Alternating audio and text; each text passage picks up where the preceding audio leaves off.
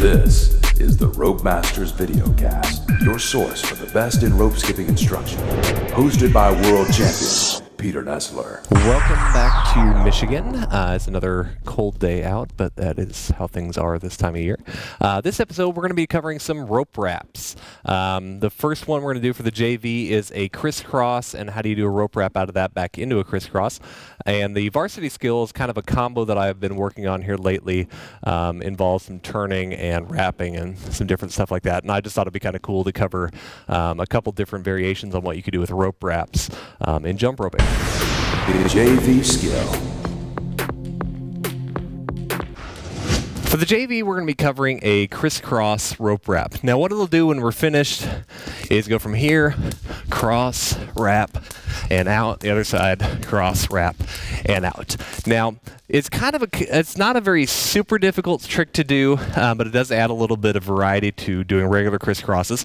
What we're going to start with is you're going to come over, do a crisscross. Now, as it's coming over, the rope wrap part of this, you need to make sure, first of all, that you can do side swings pretty comfortably if you want to do this. So you should just be able to go side swing, and out. You should feel comfortable doing that. Side swings on both sides, going back and forth. And also your crisscross. Now to combine those, like I said, we're going to come over. Now whatever hand is on top is the arm you're going to wrap on. So for me, I'm going to go from here. If my left hand is on top, I'm going to bring it over. Now what's going to happen is as the rope comes over, you jump. I'm going to go straight over so it wraps onto my arm this direction.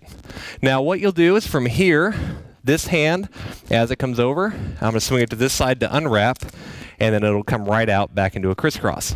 So what it'll look like again, you go jump, the hand that's on top swings over, it's going to come over onto a wrap. Now the rope, if you leave it over here, is just going to keep wrapping on your arm, which is not what we're trying to do, remember. So you want to just have it wrap one time. So just have this one loop here. As it comes over, you go to a side swing this side, which will unwrap it, and you'll come back into just a regular crisscross here. So once again, a little bit faster this time. You'll come over, jump, wrap, swing, wrap.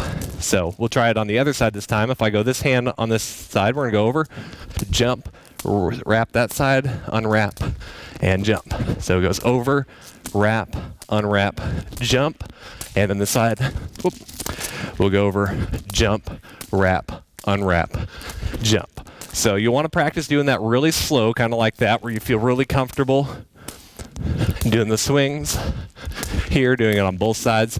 Once you can do that, you can speed it up. So you're jumping and out, and just keep working on that. And it looks a little bit different than the regular crisscross. It's a little variation versus doing just a crisscross into a side swing crisscross. Can add some variety to what you're doing, and also gets you involved in starting to do some rope wraps. Varsity skill.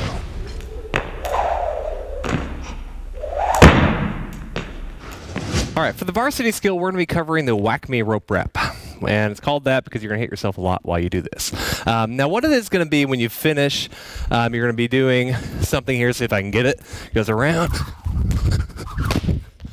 and around. So that's the finished product of this trick. It's a double. It's kind of like a 2.5 triple under, because the first part you're doing a turn. It's kind of a double under. It's maybe a little bit more than a double, not quite a triple. Then the second half's a triple at the end.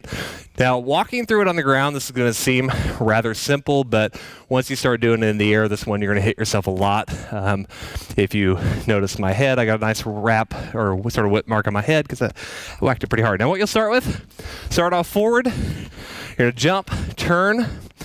What you're going to do, depending on which way you turn, is going to dictate which arm is going to go down, which arm is going to go get wrapped on, and all that stuff. I turn to my left, so when I turn left. My left arm's going to go down back behind my leg. It's going to come right here. What I'm going to do here is this going to go between my legs. This rope's going to come up, and I'm going to wrap it backwards right here. So that's the first part. So walking through that again, I turn 1, 2.5 right there.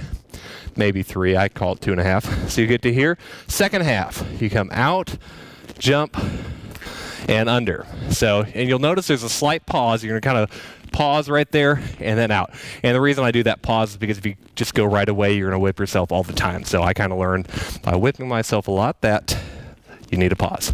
So what you'll do again, start here, you jump, 1, 2, 3, sort of slight pause, 1, 2, 3, all the way under, and land. So you want to walk through that one quite a few times, and the walkthrough you don't even have to jump for. It's just going to be that. So you just want to practice that one quite a few times. Turn, swing, swing, out. So you just work on that one, go through, swing, wrap, come around, and out. And remember, whatever way you're turning, left arm or to my left side, left arm goes behind my leg, wrapping on my right arm. Once it wraps that one time, unwrap this side, both hands come out, and you land it jumping backwards. So you want to work up. First of all, go to here. You got that part, pause, jump, and all the way under. So once you combine them, you go here, jump, pause, and around. And then also you'll notice that I'm kicking this leg up. To get that rope out from underneath you without it catching on that leg, you do need to lift that leg up pretty high to make sure it doesn't get hit. So once more, up, around, and around, and you want to get that one whipped under you. So that's a variation on what you can do with rope wraps. There's a lot of really creative things that you can do if you're willing to kind of combine them. They're hard to do if you're trying to do a quad or quintuple trick straight. So I've kind of come to a conclusion that they look really cool if you do them in doubles or triples, but do them as part of combinations. And there's a lot of really cool tricks you could do with rope wraps. For more information, check out www.jumprm.com.